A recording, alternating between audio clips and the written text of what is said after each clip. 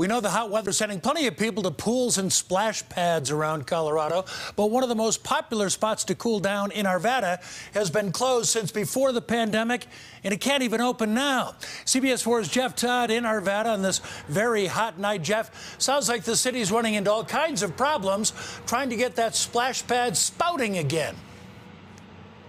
Jim, it's like a lot of issues that we're seeing in other industries because of the pandemic. There are problems with supply chains and getting parts. There's also problems with staffing.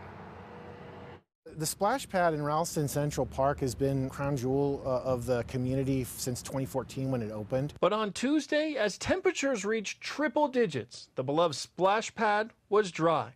Chase Records kids kept hoping the sprayers would miraculously turn on. They've been to a splash park before, so it's not their first rodeo, but yeah, definitely would be ideal if it was throwing water and not hot air. The pandemic has caused a late start to the pad's opening this year. The splash pad operates much like a swimming pool, actually. It has the same sorts of pumps and pipes and chemicals to make the water safe. And the City of Arvada is having trouble not only finding the right parts to make sure the water can flow and meet quality standards, they also can't find qualified people to do the work. We do not have certified pool technicians on our staff. We have traditionally partnered with the Apex Center that has a number of pools. They do not have the capacity this year to support that effort. The city is training staff to get the splash pad fixed and online. These are circumstances that are out of our control, but we are stepping up to move as quickly as possible to get this back online because it's such an important part of Central Arvada, and Arvadans all over the community come and enjoy it. How nice would it be if it was on right now? It'd be a lot nicer because it's really hot,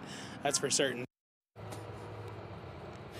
Officials do not think that they are alone. They think other municipalities are having these problems as well, and they're working hard to keep a patient public informed. They're updating a website every few days, but an opening date still has not been announced. We're live in Arvada tonight. Jeff Todd covering Colorado First. Thank you.